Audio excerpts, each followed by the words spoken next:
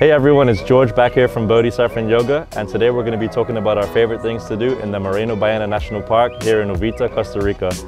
There's 7 things, and stay tuned because we're going to give you a secret one at the end. The number 1 thing to do at the Marino Ballena National Park is to get in the ocean and do some surfing, whether that be in the form of surfing with a surfboard. You can also do some body surfing, which we love to do, boogie boarding, stand-up paddle boarding, and it's an absolutely magnificent place to do it because it's one of the few places in the world where you can be out in the ocean, look back and see the pristine jungle with the clouds meeting the mountains. Another amazing thing to do in the national park is snorkeling because of the thriving marine life that we're lucky enough to have.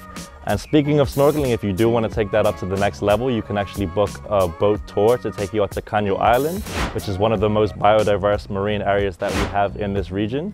You can also book whale watching tours to go and see the humpback whales that migrate here, which is actually what the national park is named after. Our next big recommendation for things to do at the Marino Ballena National Park is to just go and just to feast your eyes on all of the nature and the flora and fauna that you can find there. Scarlet macaws flying around, we have iguanas there, there's sloths, there's monkeys.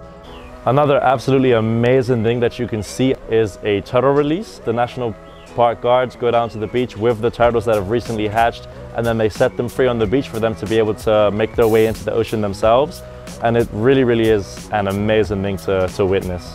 Recommendation number 5 is to just go walking. We obviously have the whale's tail at the Marino Ballena National Park. A great thing to do at low tide is to go and walk the whale's tail.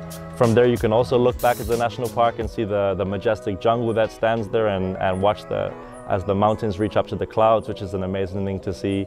You can also walk through all of the trails of the national park, and those often lead to different entrances of the national park, different beaches, including Playa Arco, Playa Pinuelas, so you can enjoy different beaches within the same beautiful national park. Recommendation number 6, beach activities.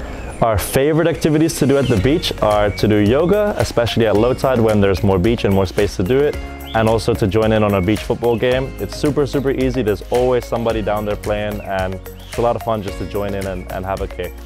And you can't go wrong with taking a seat, chilling out with a nice cold coconut just to enjoy the afternoon. And for recommendation number 7, it would be crazy to go down there to the Marino Ballena National Park and not take some photos.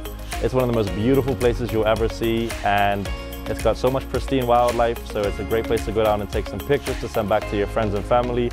Or we have loads of local photographers that you can support by hiring them to come to the beach with you and do a photo shoot, whether that be in the water while you're doing some surfing or just on the beach enjoying the beautiful surroundings. And now it's time for our secret tip from Bodhi Surf Yoga.